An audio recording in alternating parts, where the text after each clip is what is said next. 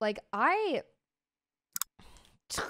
gonna be oversharing a little bit here, and you guys already know who with, but I waited until after high school.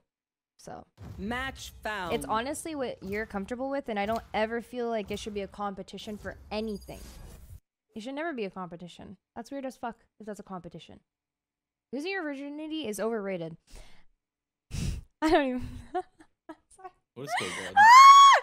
I remember a memory. I don't want to remember. I am the end. Oh my god, maybe when I'm like 30 years old, I'll tell you guys about it.